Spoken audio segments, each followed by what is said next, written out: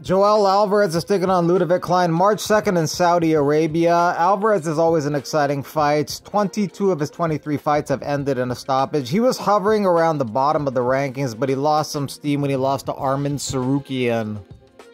Strickland says China's biggest exports are plastic and COVID. And Yadong says, hey champ, I respect your skills as a fighter, but we should be talking facts, not baseless stereotypes. As athletes, we ought to focus on what we know best and avoid making unfounded comments. Let's set a good example, alright? Strickland will be taking on DDP in 2 weeks.